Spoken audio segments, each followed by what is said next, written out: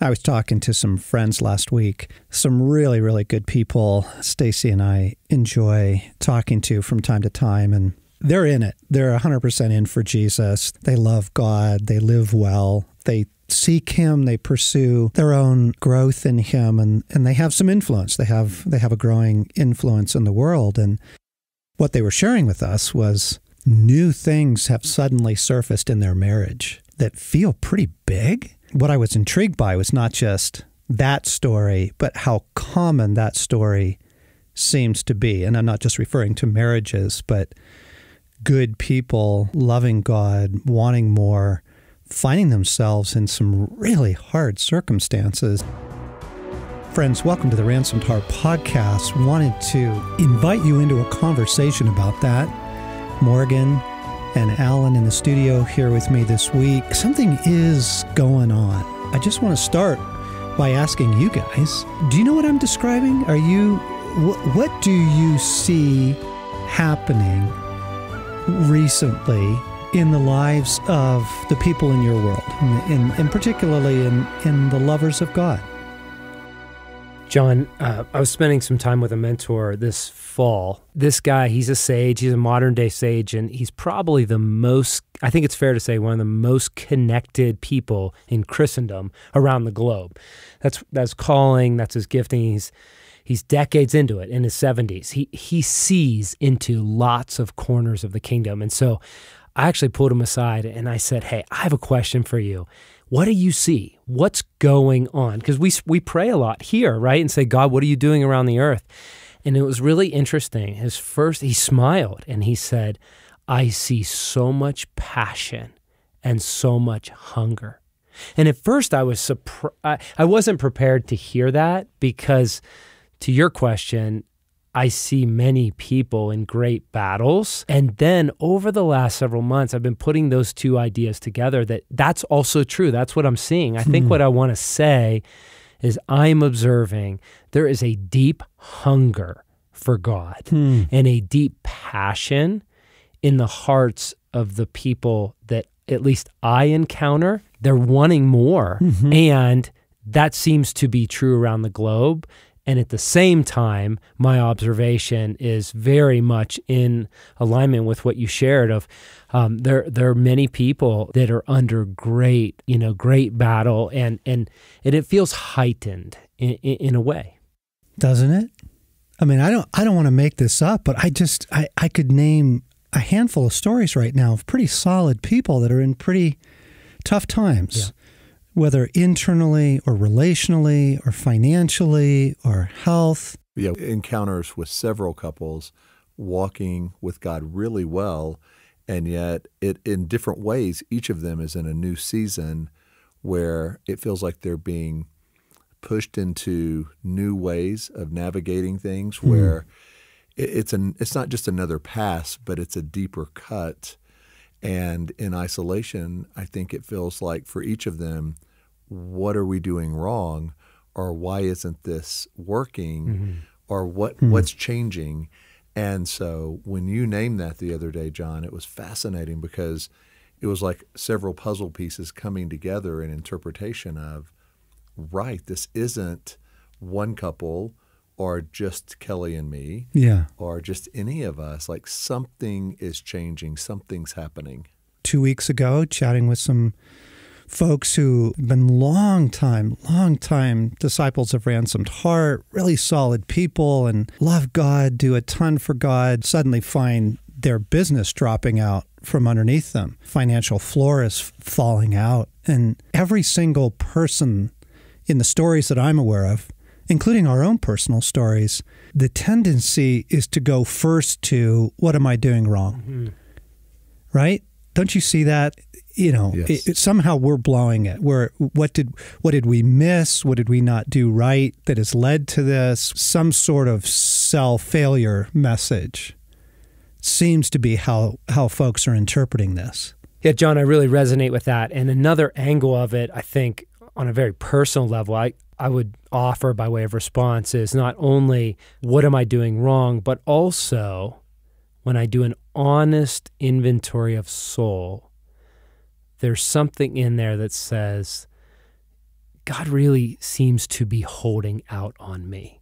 In other words, God is good in general, but in specific, in a very personal way, there's some creeping in of simply doubting the particular goodness of his heart. And I think what I'd maybe say is a blurring of the lines between the utter goodness and care and provision of a loving, powerful Father and kind of something this not the best interest on my behalf.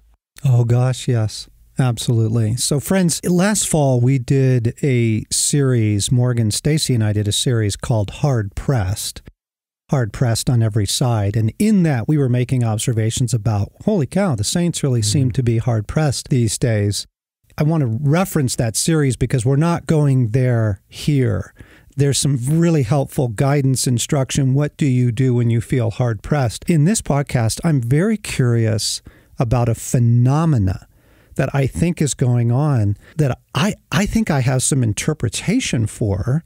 What we're naming is people who love God, people are trying to live well, they're trying to love well, they're trying to parent well, they're trying to offer Jesus to their community where they can. None of them perfect, none of them, but everybody's trying. And yet, like hard things and new things, like these new revelations, like, whoa, this, chasms opened up in our marriage, or a chasm just opened up in my kids, or, something really huge has just gone on in my business. So this is the phenomenon we're pointing to. I think the first thing I want to say is how critical interpretation is.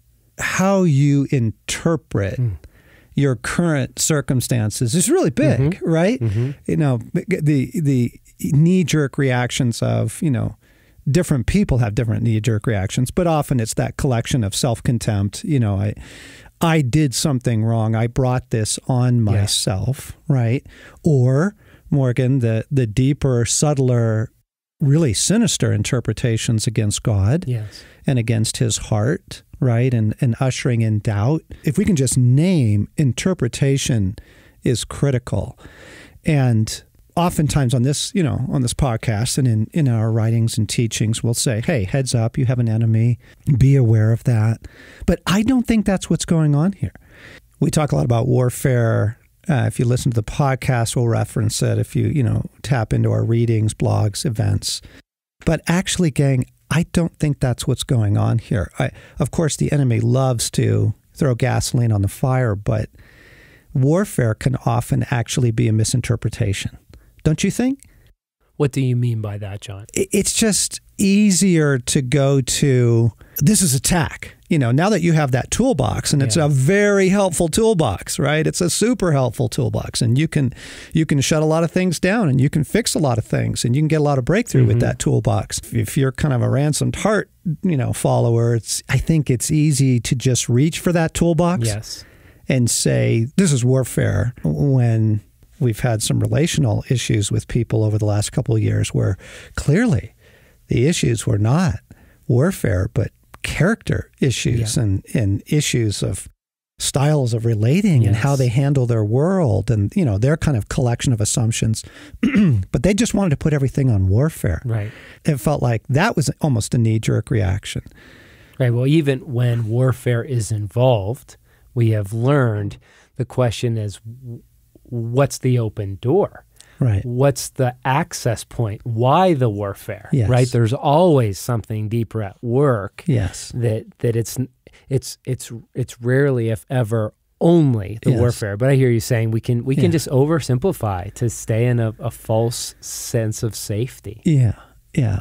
On interpretation, Alan, how do you see folks in your world? And I mean, you and Kelly have gone through some hard things this spring as a family as well. Like, what's the typical interpretive framework? For us, it was a need to reinterpret so much because we found ourselves with this unstated belief that a good life should be a relatively easy life when you're walking with God. Now, I know saying it here, it sounds ridiculous.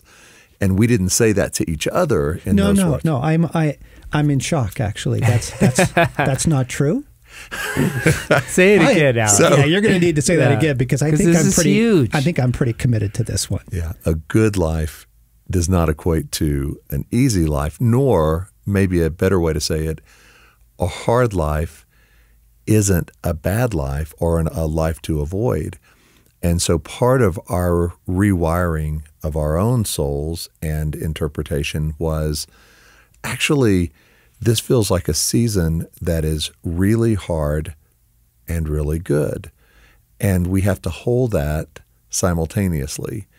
And it's hard because, boy, it's opposed, and God is doing a lot of construction on us, and that's hard. But it's good when we're walking through it with God, and when we see what He's up to, and when we see the effect on our life.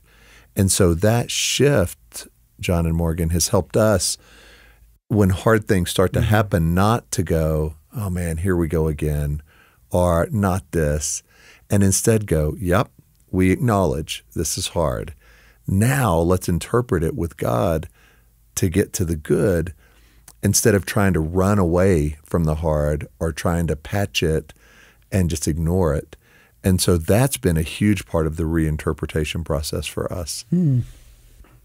Yeah, John, on the category of interpretation, I think one of the phrases that I would name that just feels like a pretty strong operating assumption is something like, man, well, it is what it is. Like the world's gone to hell, and it is what it is. Like and we just went through a pretty powerful podcast series on the world, and it's messy, and there are some things that are unprecedented. But with it seems as if there's some interpretation that often goes to, well, there's not much we can do about a lot of these things, and though it's true we can't control all things, there's some agreement in there, I believe, that has a sense of powerlessness, that has a sense of being a victim, that has a sense of being weak, when the truth is in the kingdom of God, we have a stacked deck, right?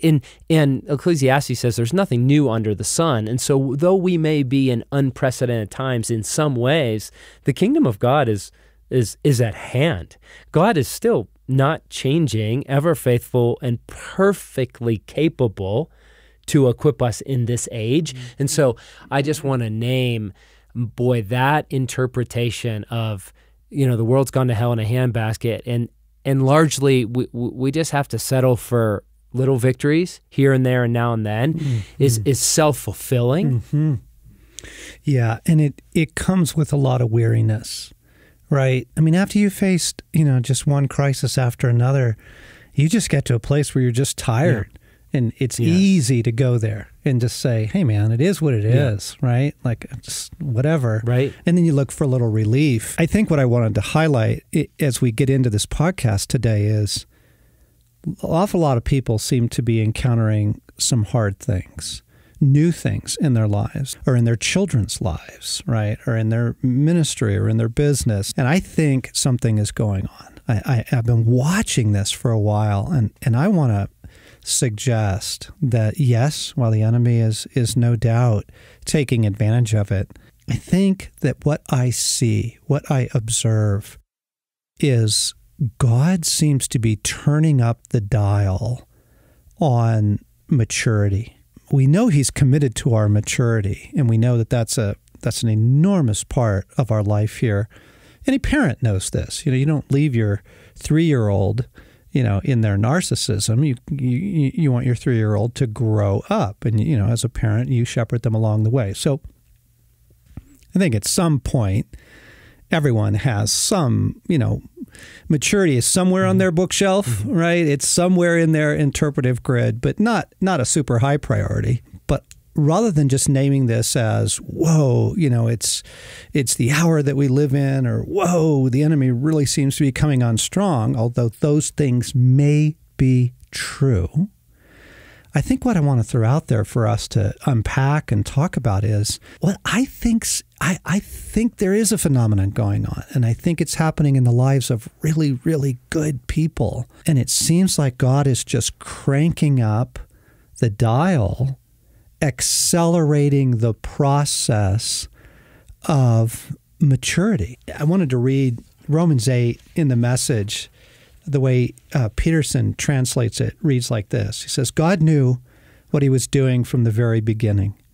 He decided from the outset to shape the lives of those who love him along the same lines as the life of his Son. The Son stands first in the line of humanity he restored.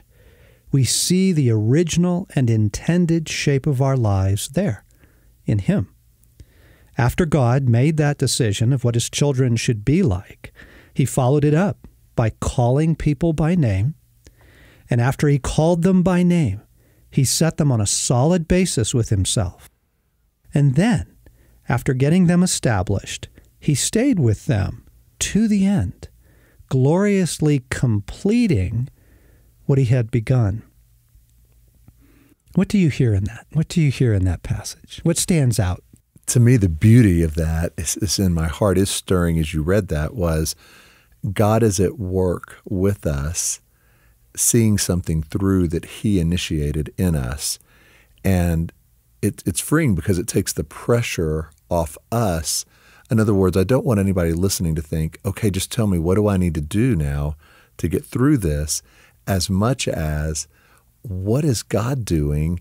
And how do I come alongside that? How can I be a part of that? How can that be part of my interpretation? I was taking my oldest son to a movie a few weeks ago, and God played this out for me in a really wild, creative way, and that we had a disagreement over some things, and we're going to something fun, but we're driving in silence because of this disagreement we had had. And I was about to call the whole thing off, but God said, go. So I went in silence, and we get to the theater, we park, and to get in, we had to walk through the side alleyway.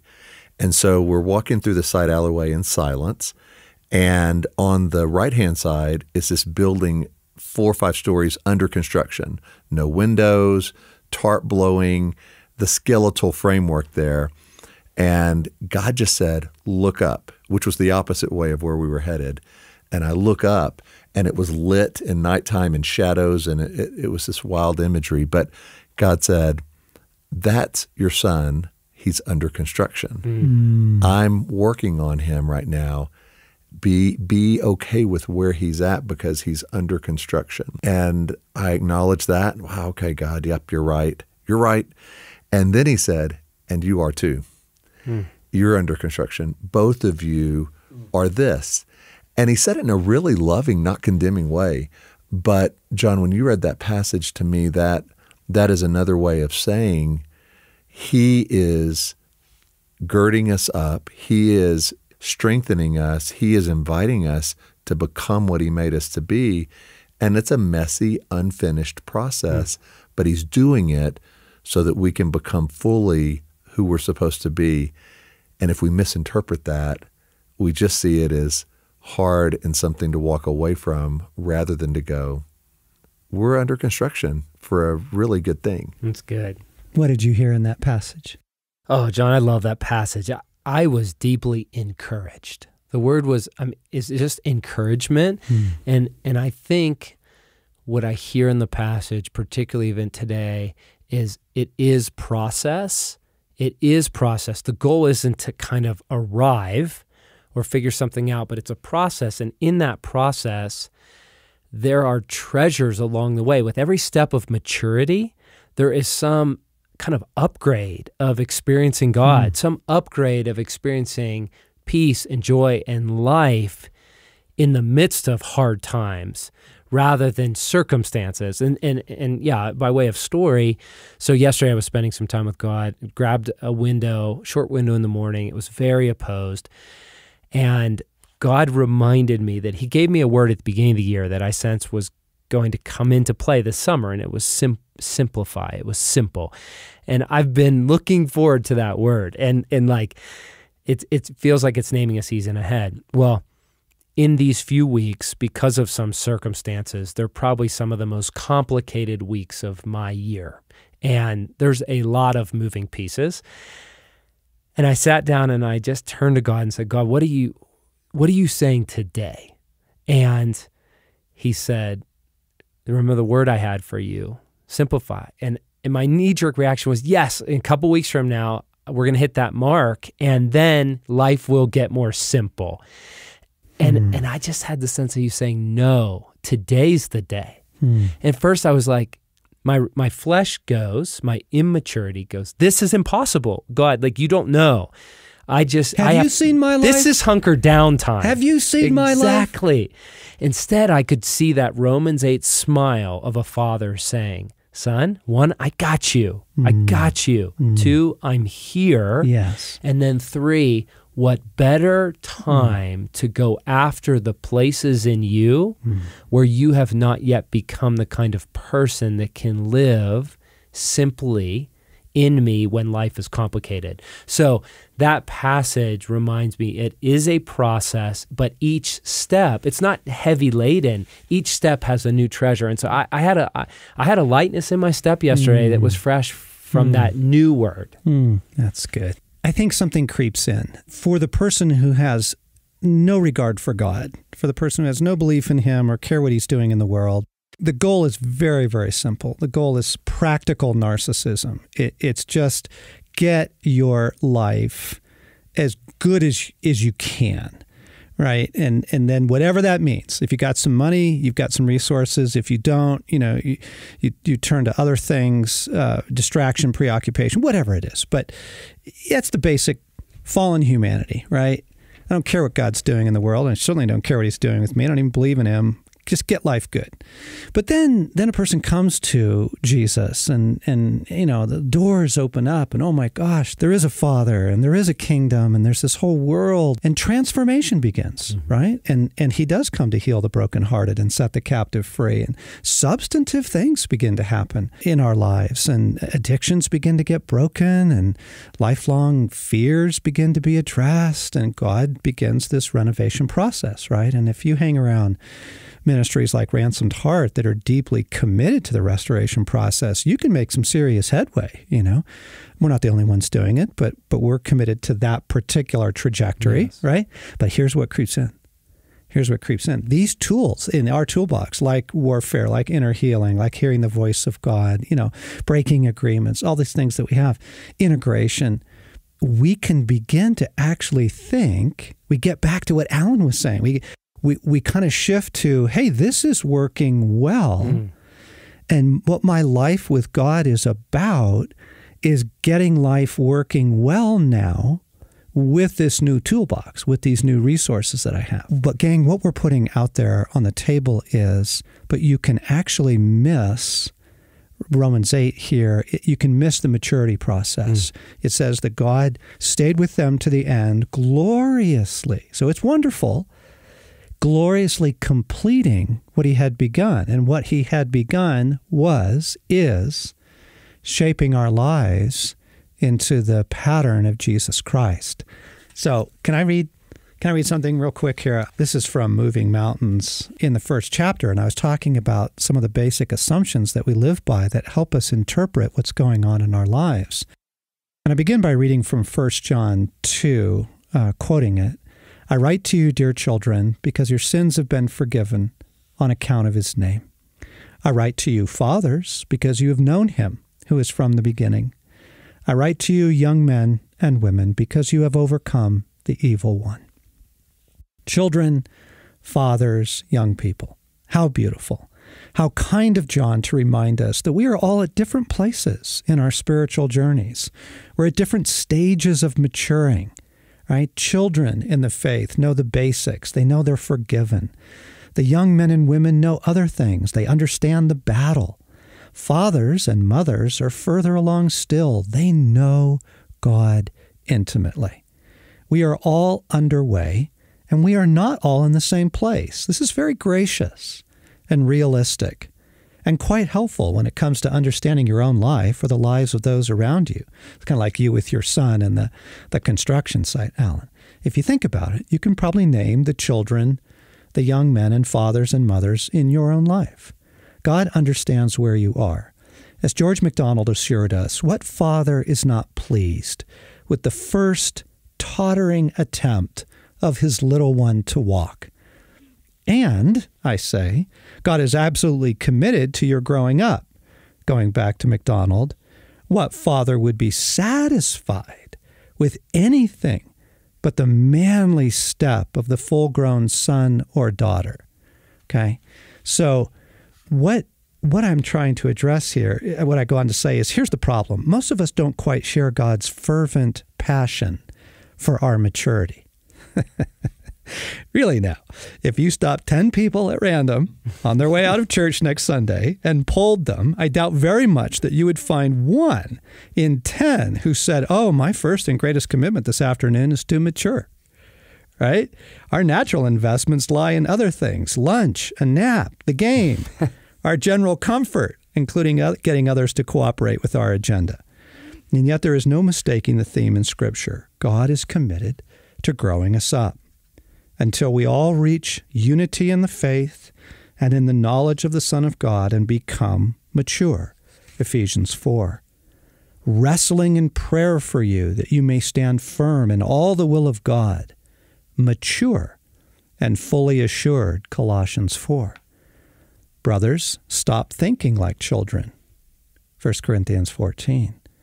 Therefore, let us leave the elementary teachings about Christ and go on to maturity, not laying again the foundation of repentance from acts that lead to death, and of faith in God, instruction about baptisms, the laying on of hands, the resurrection of the dead, and eternal judgment. Hebrews 6. And in the book I say, wait, knowing how to heal the sick by the laying on of hands is considered first grade stuff?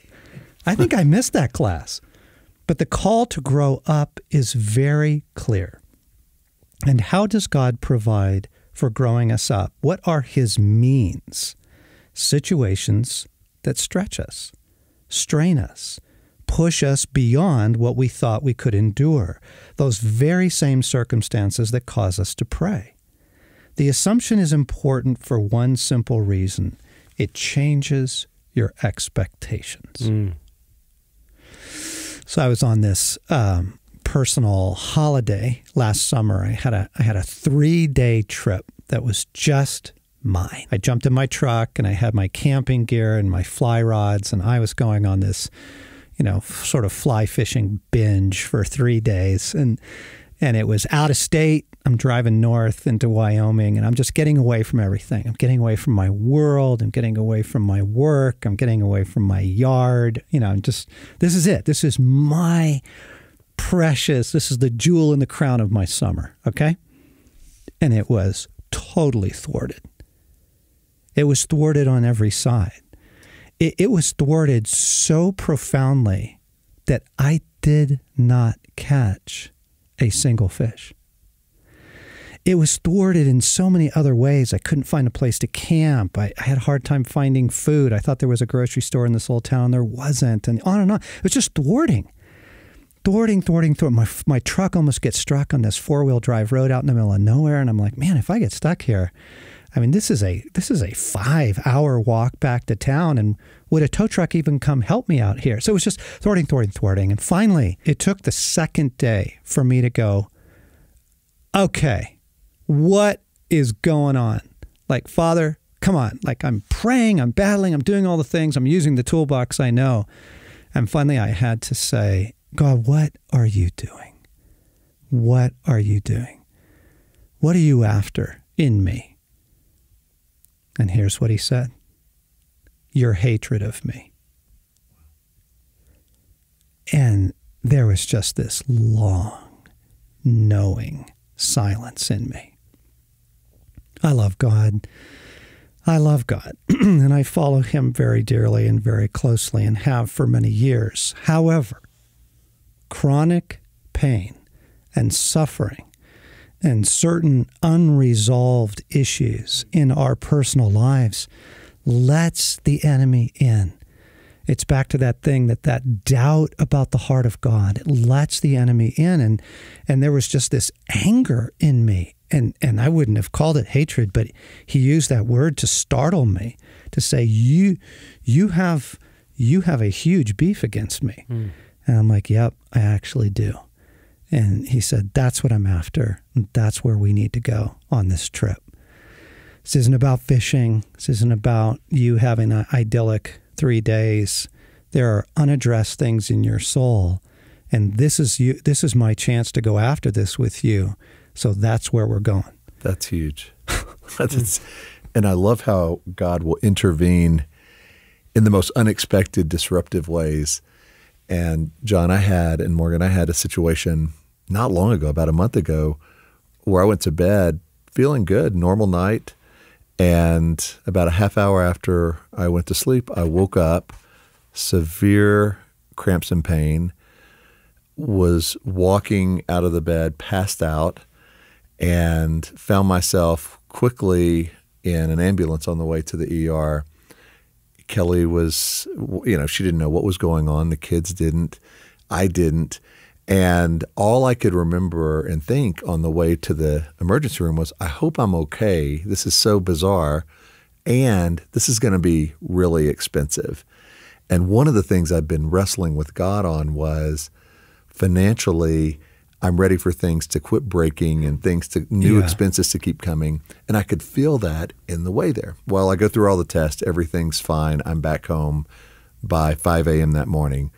And I was left with, God, what in the world are you doing? Because you've just given me another expense and you weren't present. And God's interpretation, I did ask for it, and it came a day later. And basically God said, that wasn't me not being present. That was actually me doing surgery on you. I came to you to cast out hopelessness and unbelief. I did it. And he gave me the image of Gandalf in the Lord of the Rings trilogy where with Theoden, Gandalf has the staff and he's like basically draining the toxins and all of the darkness and things out of the King Theoden, and he collapses off the throne and is back himself again. And so I share that just to say it shifted everything when I knew the interpretation. When it went from God, where are you? And actually became God saying, I'm not only present, I'm doing personal surgery on you in ways you couldn't, to take away the hopelessness and to take away the mistrust that had built. So a lot of times it is that asking, what are you up to, God? And seeing it in a whole new way, because what he did, I could not have done, I'm convinced, for myself. Yes. Okay. I just want to say, gang, this is our first big point. You must ask God what's going on in your life right now, what he's after. Notice how you are reacting. Notice how you are interpreting. But you've got to start with what's the interpretation. And what I want to put out there and back in front of us, because it's just not a high priority for most people, is he is always up to that Romans 8 process. He's always up to that Hebrews 6 process. He's always up to that Ephesians 4 process of maturity, maturing us, our maturation. You know he's up to that. And rather than going, quickly to, this is warfare, I got to shut this down. This is attack, or I'm just blowing it. I'm just an idiot. I can't handle my life. I'm such a screw up. I did it. I brought this on myself. Or I'm abandoned. Or I'm forsaken. Pause, and ask God for the interpretation. Because I think part of what's going on among the saints right now is the turning up of the dial of our maturation. John, can I ask you a question on that? So I'm tracking with you in speaking about this invitation to maturing, but can you put some more words around what does maturity look like? Because you named that our tools in our toolbox is growing. As disciples of God through Ransom Heart, we hope that we and others are growing in spiritual warfare and growing in how to assess agreements and break agreements and agree with God.